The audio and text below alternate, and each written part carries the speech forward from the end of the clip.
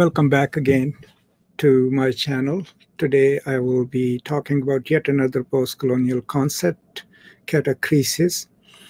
Literally, catachresis means when we misuse one word in place of another.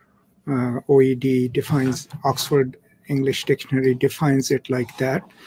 And it's the use of a word in an incorrect way. For example, the use of word mitigate for militate. In postcolonial studies, once again, Gayatri Spivak uses the term catachresis, which is a bit akin to appropriation, on which I do have a video as well, and I'll post a link to it in the description. But the way she describes it, catachresis is a practice in which the natives, the colonized natives, take up something that could have only been developed by the Europeans or could have only been conceptualized by the colonizers.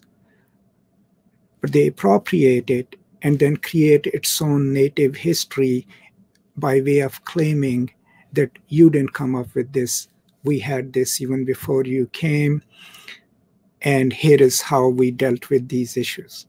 A good example that Bill Ashcroft and others give in their book, Key Concepts in Postcolonial Studies, is the concept of representative parliamentary democracy. Now, generally speaking, we understand that the concept of parliamentary democracy developed in Europe, but within the Indian context and elsewhere, the local scholars, philosophers, leaders would sometimes go back in their own history and say, no, you didn't come up with this. We already had a sort of a politically representative system in the panchayat system, in the village councils and all. So we actually came up with it, or maybe it's our own system of government. So anytime the natives, scholars, or even people in their practice take up something that is established by the colonizers as something that they came up with and they introduced, and if the natives infuse it with their own local knowledge, with their own local history, by way of claiming that this idea can be transformed and that its origin can be traced to the native cultures themselves, that is an act of catachresis.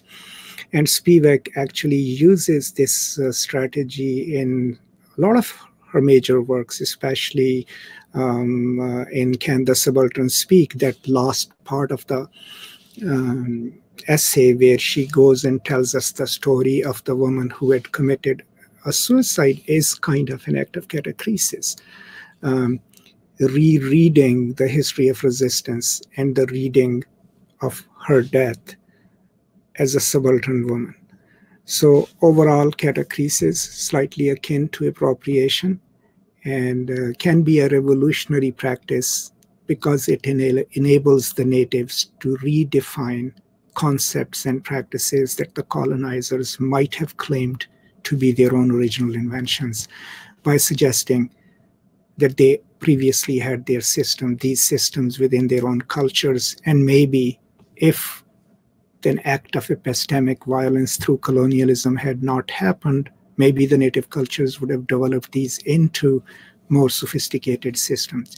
Another example I can give you is, for example, in the North Americas.